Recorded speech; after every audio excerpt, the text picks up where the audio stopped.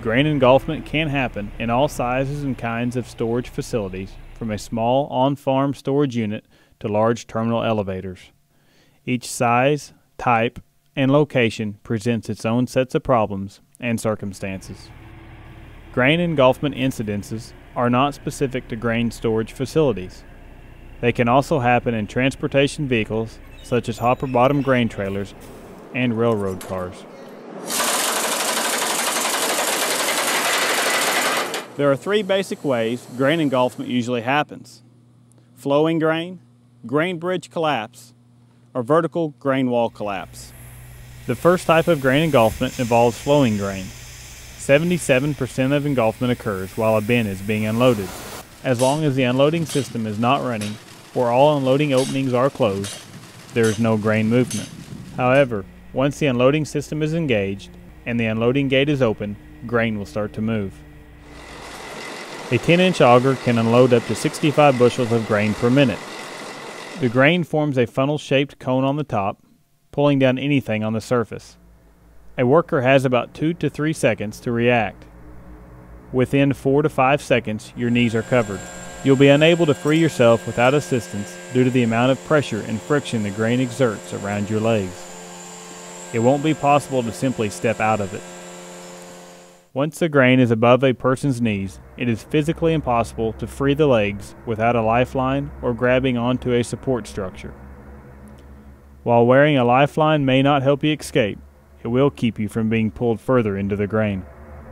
Within 22 seconds, you will be covered and your chance of survival is very slim.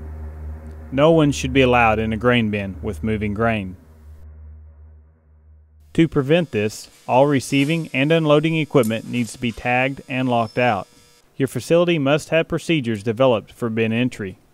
Employees need to follow those procedures in order to help ensure there will not be a grain engulfment.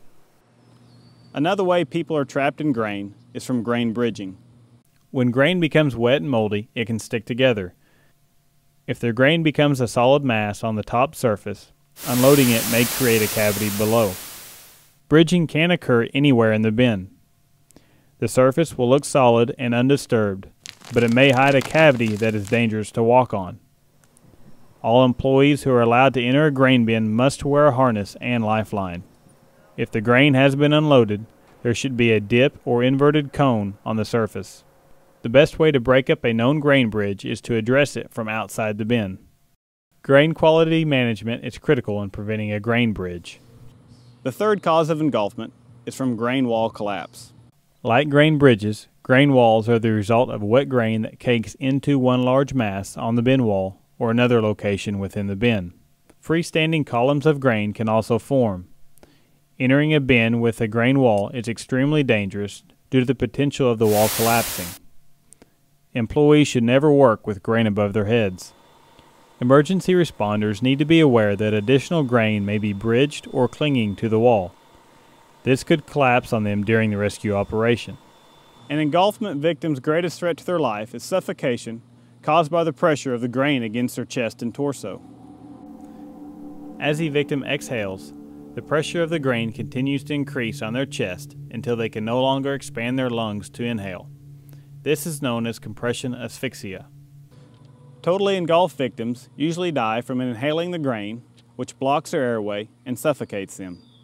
These type of victims rarely survive.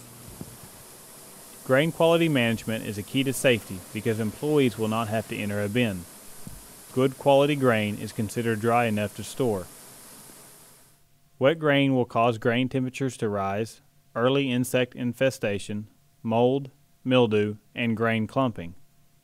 These conditions cause the grain to stick together, leading to the formation of grain bridges and grain walls. Grain quality will not improve once it's in the bin. It will only continue to deteriorate unless it's monitored and steps are taken to reduce or eliminate the problem. An example of quality management is temperature monitoring. Grain harvested during the hot summer is put in the bin at temperatures close to the outside air temperature. Soon after harvest, aeration fans need to be run. This will equalize the grain temperature and moisture for storage through the summer months. If the outside temperature is cooler than the inside temperature, condensation will form. The condensation will drip from the roof panels onto the stored grain, leading to moisture problems inside the bin. The grain then needs to be cooled as the outside temperatures decrease to avoid the hot air mass in the bin from rising to the cooler roof. Properly sized and spaced aeration fans can move cooler outside air through the grain during the nighttime hours and exhaust the hot air to the outside. Another problem with warm grain is that the potential for insect activity increases anytime the temperature of the grain exceeds 70 degrees Fahrenheit. A rise in temperature can also be an indicator of insect activity or deteriorating grain. Grain put in storage that has a lot of trash in it due to poor farming and harvesting practices can also cause storage problems.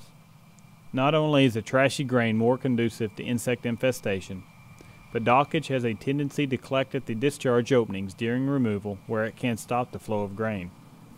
Without a doubt, the more grain facilities can do to maintain good grain quality will eliminate the risk for employees needing to enter a bin. This would eliminate the risk of employee grain engulfment.